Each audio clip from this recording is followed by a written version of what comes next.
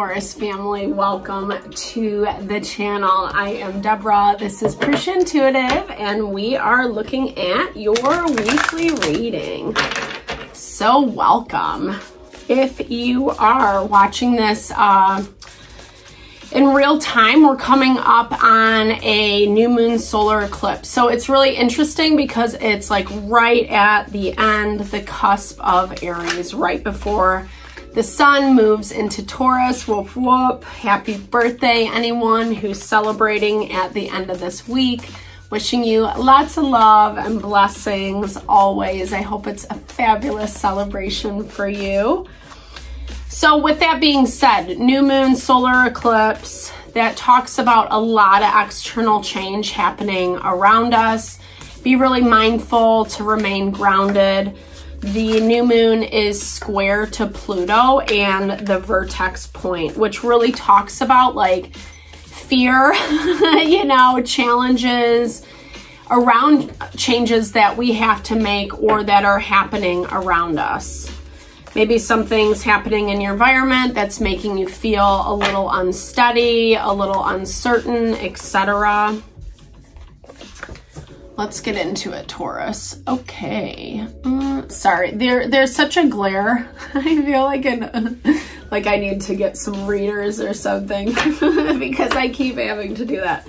All right, so this is really requiring your strength and to dig deep. So whatever is happening this week, I do feel like there is an element, like I just talked about, you know, where you do have to, you know, kind of hunker down and really find your stability, really finding your grounding, whatever makes you feel balanced. It's going to be having those tools in your pocket, so when there is a little bit of chaos going on, you can remain grounded, essentially. It's gonna hit some wounding for you.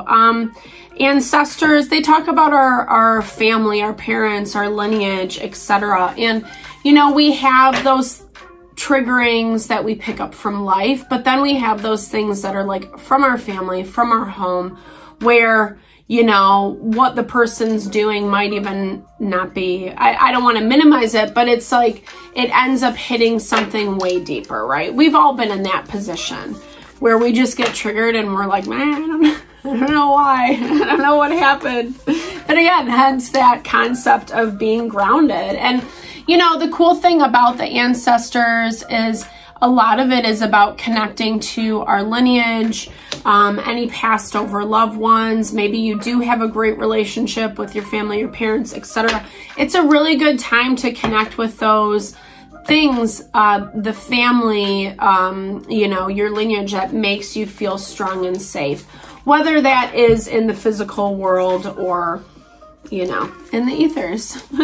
So, and then get curious. I mean, I think there is a little bit of, to me, this is a lot about when we have to get out and question ourselves, why we do certain things.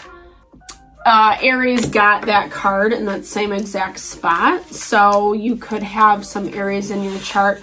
But like I said, I feel like this is a lot about just like finding the answers more than anything to what's happening, what's going on in your environment, what you need to let go of and release. And then so you can then reclaim, right? Reclaiming your strength, reclaiming your power.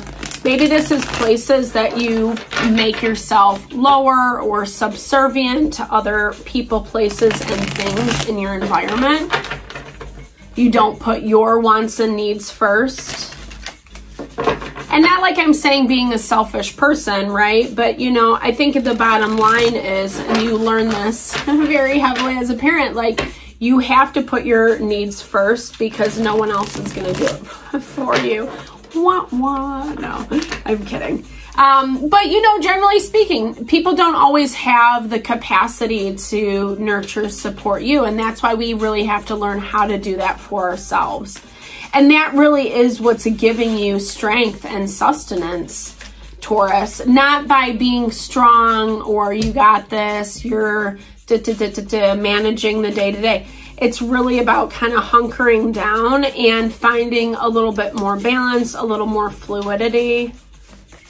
And it is kind of coming through family habits, patterns, etc. Yeah, because it's really touching on your happiness. This element, and I love this too because the sun is about to move into your zodiac sign, right? And so anytime we have that sun or we have the sun in that placement, it really helps us shine, feel great, empowered. I mean, like, who doesn't love their effing birthday? They're the best. Without that day, we wouldn't exist. That's how I look at it. So, you know, I think, you know, your intuition is definitely speaking to you, telling you, whether it's through your feelings, your emotions, dreams you're having, just reflections, quiet reflections, nighttime, etc. You kind of know. I feel like you can feel it, you intuit it, but maybe you're not like verbally acknowledging it, bringing it into the present reality. And this is so much, like I said, just about your happiness and fulfillment. You might feel like someone else is taking that away from you. The Emperor is Aries energy. It's also the quintessential like masculine energy. It doesn't matter what gender you are. It's all about like the energy, the vibration. Someone who has more of the control, the upper hand, dictates how things are being done, etc. And I'm not sure that it's like making you happy. I mean, I don't know. You know, I mean, you know, I think that we like to all be in control of our own lives. That's human nature. It's good to have a balance. Yeah, sometimes it's nice for people to make choices for you, etc. But we don't want to live our whole life that way, you know, and is some truth, some clarity that's coming in for you around this individual needing to be a little bit more rational about how you approach it. Removing the emotion is what the Father of Swords does. It's asking you to sit down and think about this. Think this through. Yeah, boom shakalaka. The Hermit, which is the embodiment of taking time, you know, for yourself, i.e. what makes you happy, i.e. where you're going to find your strength, your endurance, your sustenance. The Hermit rules the 6th house. It is the house of health and wellness, how we take care of ourselves on a day-to-day level, right? Making sure that you have, you know, I don't know. I mean, I'm hearing this as needing to put a little bit more energy towards yourself first. This person is combative that you're dealing with, or this situation. It has its defenses. It's almost like making you work harder is what I'm hearing. Making you work just for the sake of it, wanting to see how much effort you're actually going to put into it. And not really interested in, you know, helping out is what I'm hearing. I'm sorry not to laugh at ill will, because it's really annoying when people can't work together. They have 2 9s. 9s are this independent energy. 9 of Pentacles is kind of like doing their own thing, right? Ace of Cups. So it's like very, I don't know. It's like, it's all coming to a head, right? It's all coming to a head. And I feel like you know this, and maybe that's scary because there's a part of you afraid to be a little bit more diplomatic and balanced. You got like all this air energy, Libra, Gemini, Libra, Aquarius, Ace of Swords. The Hermit is earth energy, but that is when we're like analyzing something, when we have to scrutinize, refine, etc. So Taurus, there really is this need for you, or this call for you, to take a step back and really just like look at what it is. I know sometimes that's painful, right? it requires us to have strength. It requires us to look at some things that like aren't so fun, that might make us cry or hurt our feelings. You know, I love a good cry.